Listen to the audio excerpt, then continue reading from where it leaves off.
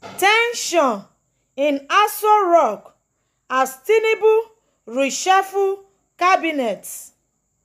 My people, you see say this present administration, confusion just dey for dem o, even among dem there.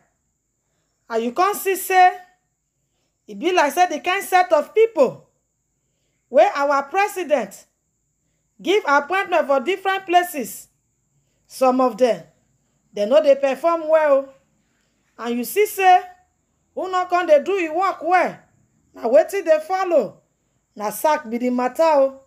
You can't see say the matter wey be say dey on ground now, they wan reshuffle cabinet o, and you go see say this kind matter go come put fear for some of the ministers body o. So my people, the matter I go continue with am o. You can't see say President Bola Tinubu is reportedly planning a major cabinet reshuffle with underperforming ministers facing the sack.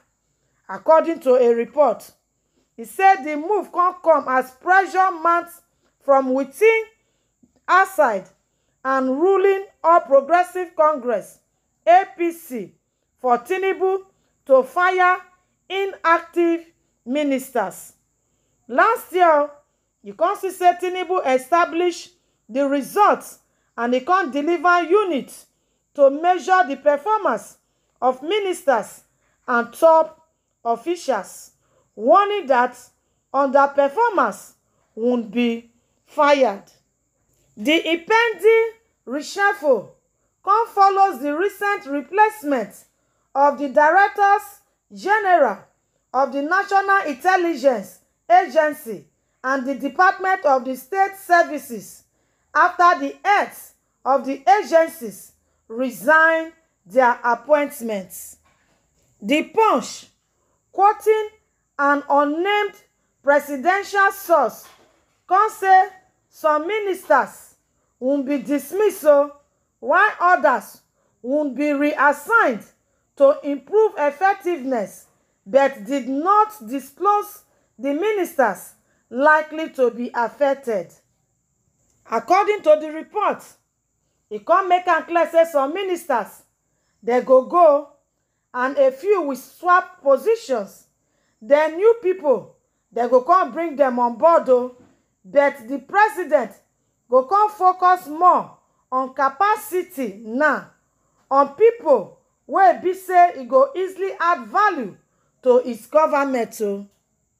Also, it is believed that Tinubu's close associates have reportedly agreed that a stronger cabinet is needed to implement its policies effectively, with concerns raised about the capacity of current ministers to deliver desired outcomes. This one now, e don show say Tinubu, our president, according to the close associate, come say of a truth, this one show say the people wey be say dem dey the cabinet, dem dey weak o, dem no dey fit dey help am to deliver on the reforms wey be say e plan to implement. The associate, according to the newspaper, noted that the president cannot afford to waste another year, insisting that Tinubu needs to bring in people with more energy and expertise who are more patriotic and willing to roll up their sleeves and work for Nigeria to turn things around. The general concern among some of his aides, friends, and even the public is that the cabinet can be far better than this. There is a consensus among his, that is Tinubu close friends, that he needs a stronger cabinet to push through with his policies. It is one thing to announce policies and another thing for that policies to stand and for those ministers to deliver outcomes wey be say the president want. Oftentimes so, it is the capacity of your cabinet members and heads of agencies na dey determine how you go fit take deliver on those outcomes. So na so the source come give the report. Like if you look at the editorial by Financial Times earlier this week, you come see say e no dey palatable at all, and what they were saying is that yes, he has taken bold decisions, the reforms are good, but he has a weak cabinet that cannot help him to deliver on those reforms. That is why it appears like we are wobbling.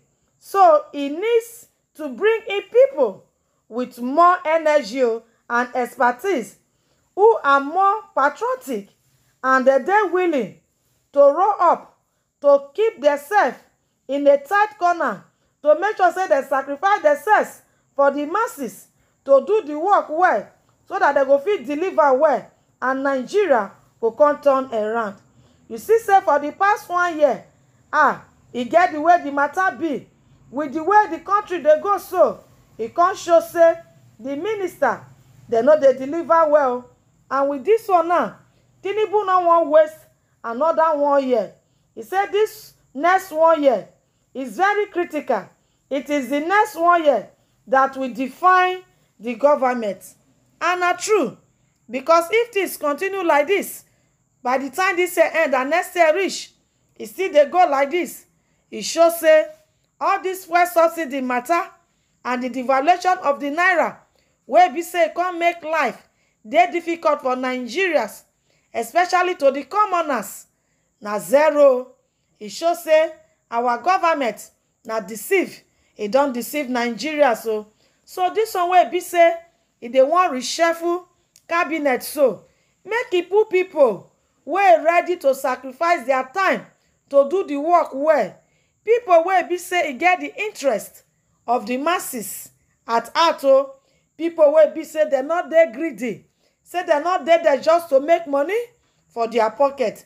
Then na people wey go speak the truth, wey go do things right, na go make this country fit a balance well. So my people, 1 year of Tinubu regime, e don dey go like that, and e dey go with serious hardship and hunger.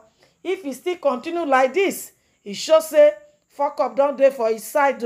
So na make you come see say e don dey get second mind of reshuffling the cabinet to see say if e go fit deliver well and to make Nigeria a better place for everybody.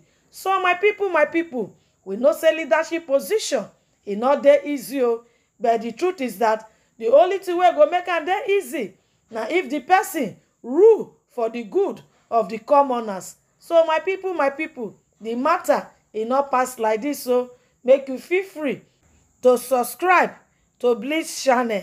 Thank you.